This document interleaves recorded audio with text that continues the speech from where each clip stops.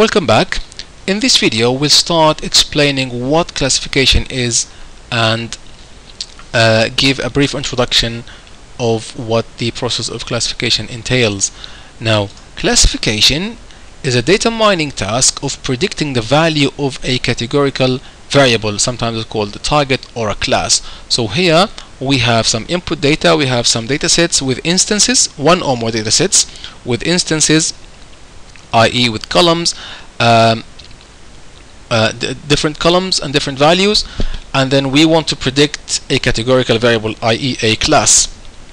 Now this is done by building a model based on one or more numerical or categorical variables. So our variables can be numerical or categorical, and we can use one or more of them, or maybe none of them, as you will see, to build that model.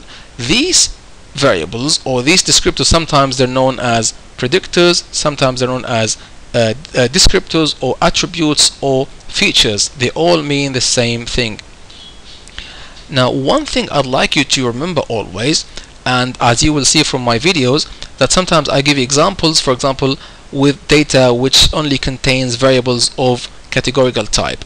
If you want to apply the same algorithm and you have data which contains numerical variables, then you can transform numerical to categorical, and you can transform categorical to numerical, so other way around. If you don't know how to do this, then please watch my data exploration and analysis tutorial. In there I explain these concepts: binning or discretization to transform from numerical to categorical, and I explain encoding or continuization to transform from categorical to numerical. Just to give an example, this is a data set, well known, the weather data set. We have four features or four descriptors, four predictors: outlook, temperature, humidity, windy, and you can note that all of them are of type categorical. And here we have our class, which is now play golf, either yes or no, and notice again it's actually a categorical variable. And this tree diagram here just shows us that the yellow box here is the class, so we're trying to decide whether to play or not to play based on values from our attributes or from our features or from our predictors. Now, one thing I'd like you to be familiar with is the linear non-linear separability, and please always remember to use diagrams. Diagrams help us greatly to visualize things so we can have a feel of what the data looks like and how we can go about our data. Now let's assume, for example, that we take some measurements from people randomly. We measure, for example, height and weight, and let's assume that we plot height and weight against each other in this 2D diagram. As you can see here, let's assume that weight is the y-axis and height is the x-axis, and let's assume that the red dots here are males and the blue dots are females. Now you can see that we can nicely draw a straight line that perfectly separates the two categories or the two classes. This data set or this data is said to be linearly separable.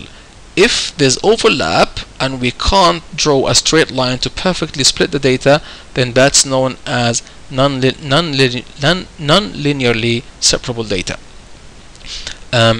Now you notice here we have only two classes, let's say maybe male or female. Sometimes we can have more than two classes, and we can transform that into a binary classification problem. By the way, I will be only focusing on binary classification, so the class should be yes or no, maybe positive, negative, true or false, 0, 1, or -1, +1, or something like that. If we have a problem with multiple classes, then we can transform it into a binary problem by, for example, using the one against all technique or any other technique. Again, to show you a non-linearly separable data, here we can't actually draw a straight line to perfectly separate the two classes, but there are some other tricks where we can transform the data now from the dimension we have now. That we have now two-dimensional data, let's say weight and height, only two dimensions. We can add more dimensions so we can split that data. By the way, if the data is two-dimensional, i.e. we only have two measurements or two attributes or two features, then we can draw a line. If the data is three-dimensional, then we can draw a plane. if the data is more than three-dimensional, it becomes a hyperplane.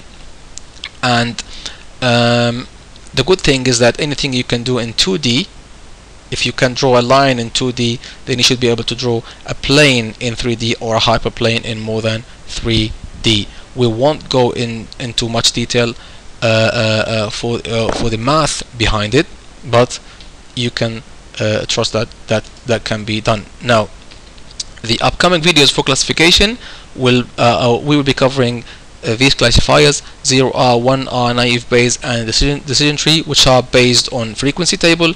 We'll be covering linear discriminant analysis and logistic regression, which is based on covariance matrix. We'll be covering the k nearest neighbor classifier, which is based on similarity functions, and we'll be covering artificial neural networks and support vector machines. What else? Just remember always to use diagrams. Remember this concept of linear separability and non-linear separability. The problem of binary classification when we have only two classes. If we have multi-classes, then we can transform it into a binary classification using the one versus all concept. And always remember that if your algorithm applies to categorical variables or categorical attributes, then we can transform them into and we have numerical data, then we can transform them using encoding, and the opposite is always true. I will stop here. In the next video I'll be introducing the 0R classifier. Thanks for watching, and I'll see you next time.